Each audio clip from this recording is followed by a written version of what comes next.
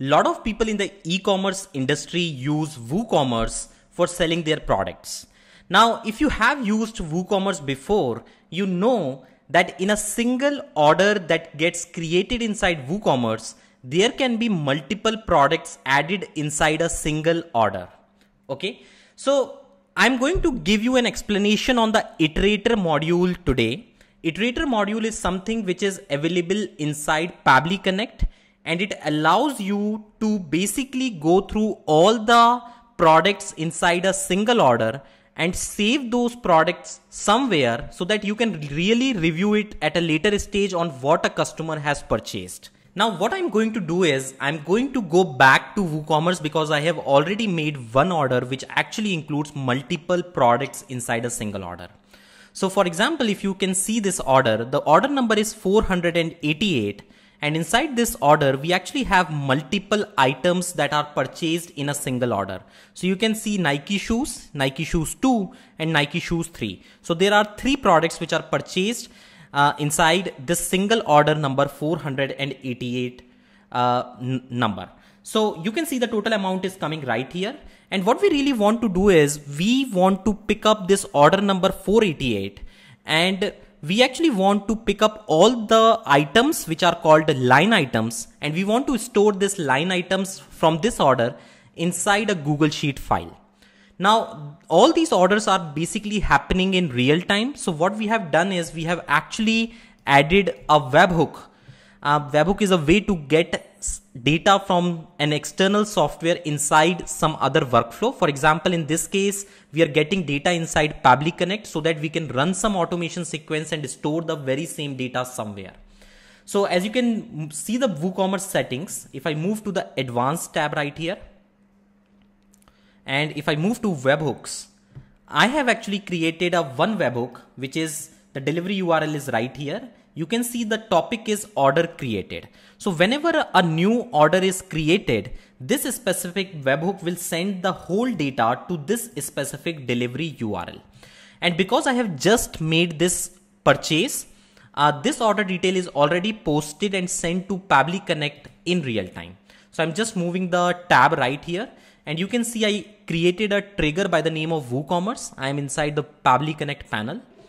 And you can see the method is new order created, and I have already received a webhook response for this specific order in real time.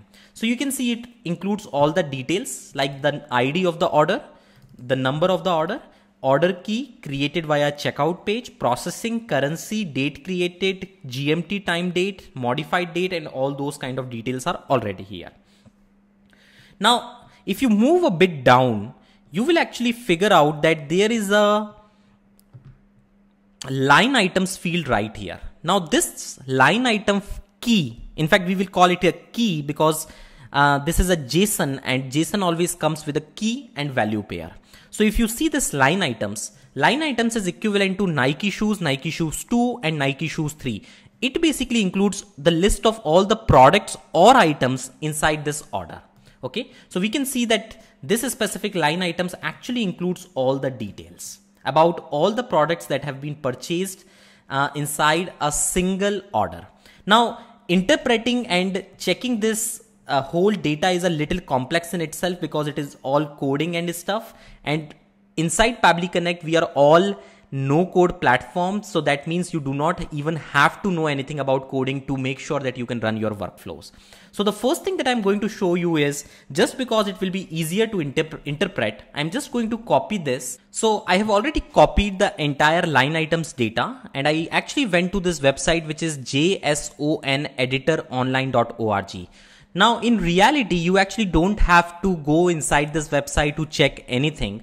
The only reason I'm showing you this platform is just because it will make you easier.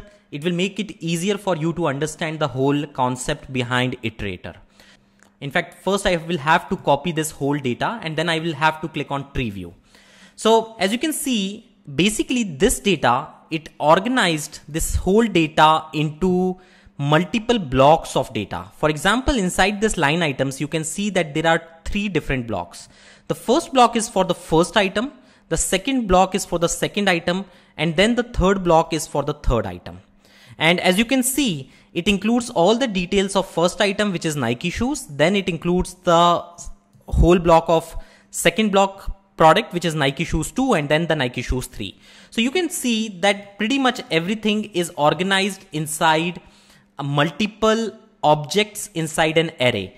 In fact, I'm talking about arrays and objects. Don't worry about that, because the Iterator module will simplify everything for you. Okay. Basically what Iterator module is going to do is, it will basically traverse this 0th object first. It will pick all the name and values and quantities and everything. Then it will go to the second object, and then it will go to the third object. In fact, the indexing is 0, 1, 2, but I'm going to tell you this is the first object, this is the second object, and this is the third object. So I'm now heading back to Pabbly Connect dashboard, and the first thing that you have to do is you just have to click this plus button right here, and then you have to use the Iterator module right here. Okay. And in this specific case, I'm going to use the line items because I actually want to traverse across the line items one by one. So I'm choosing the line items right here, and then I'm just going to click on save, and I'm just going to click on send test request. So as you can see, it actually picked up the first object from this whole line items array.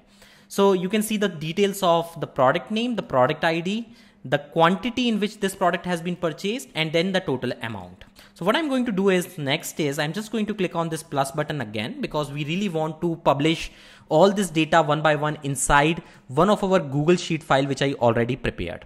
What I really want to do and add inside this Google Sheet file is to add an order ID, then the product name, then the product ID, then the product quantity, and then the amount. Okay.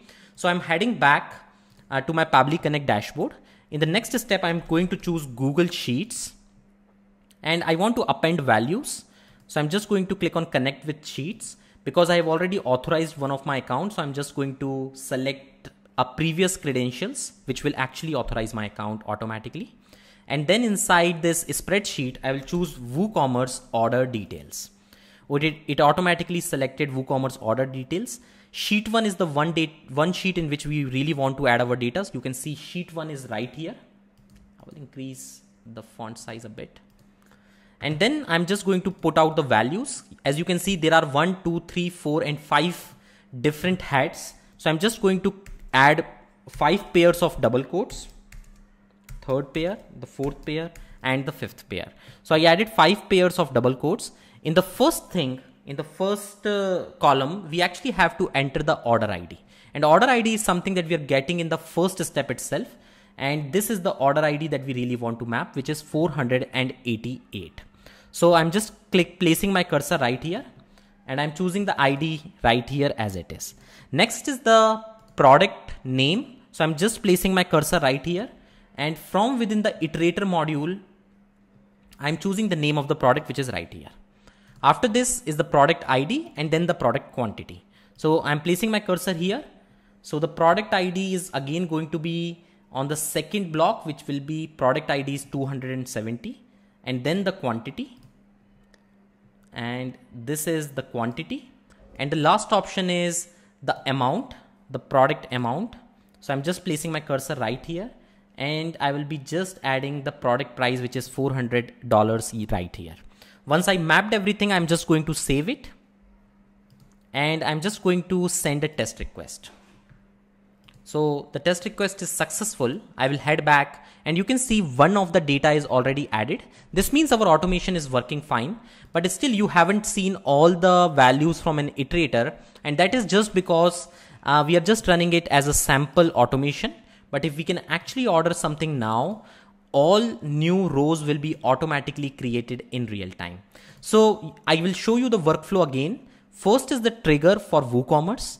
After receiving the webhook response, the next step is to pass the response of line items inside an iterator, because we want to open this line underscore items array, and one by one I want to pick up the values.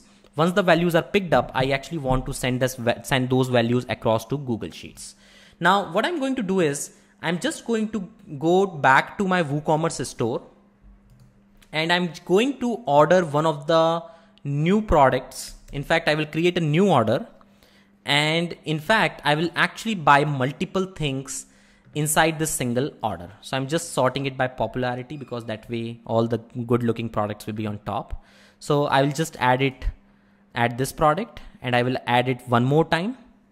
Then I will add Nike shoes 7, and Nike shoes 3 also looks good. So I will just add this, and because Nike shoes 2 looks good as well, I will just add this one more time and then one more time. Okay.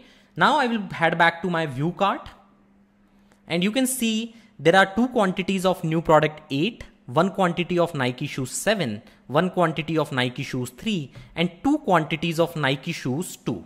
So the total order is about $5,100. And because everything looks fine to me, I'm just going to proceed to checkout.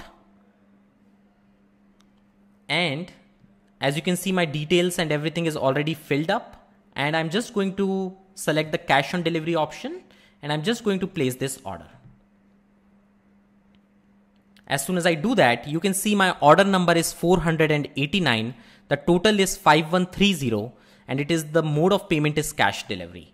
Now we will head back to Google Sheet, and we will wait for about 2-3 minutes because sometimes the WooCommerce webhook comes with a bit of delay. But let's head back to Google Sheet and just wait for about 1 minute.